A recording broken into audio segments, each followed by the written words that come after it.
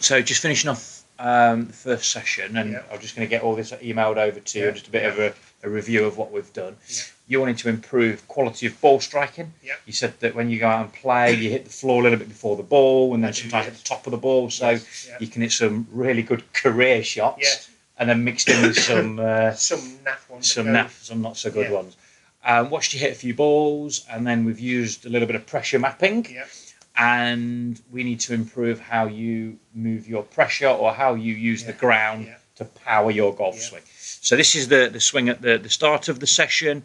You have got 76% of pressure on your right foot, which is your trail foot, 24% of pressure in your lead foot.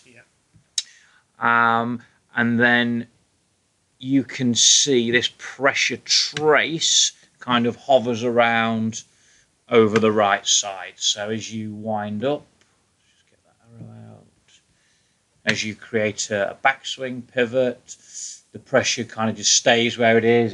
There's nothing else it can do. It's already over. It's already over that side. You could maybe push it the other way, which would be a reverse pivot.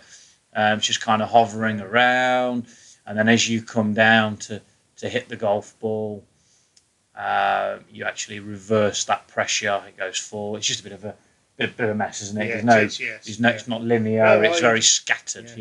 Just on another note, we've not spoken about length of backswing.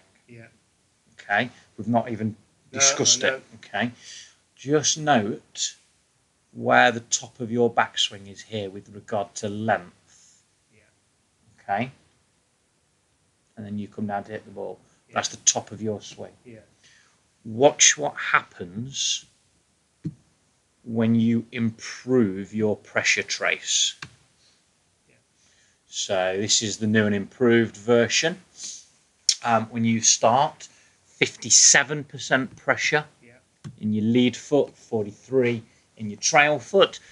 Just before you initiate the swing, you do put a little bit more pressure into that lead foot, a little bit of a forward press, which is okay with me. So you'll see just before you move, you do pop a bit more pressure in, 70-30, which is absolutely fine. But then there's a linear movement. You're winding up and loading up, leading, getting into this trail foot, and just notice length of swing. Exactly. We haven't spoken about it. As a result of moving better from the floor, it has affected or improved what's happened above. It's sort of 70, 80 degrees more further around than straight up. And we've not spoke about it. That's just using the floor better and moving your pressure better. So at the top of the swing, 70% pressure in your trail foot. We've obviously done a bit of work on trying to keep the knee in position. So we've said we don't want this knee straightening. We're trying to just keep that where it was and just coil the upper body and move over to the right.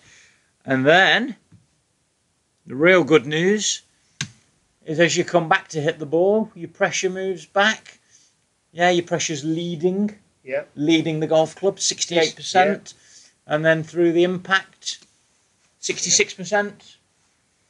Into a nice balanced finish. That's going to help quality of contact, timing and efficiency. I shall come down a couple of nights this next week and just work on that,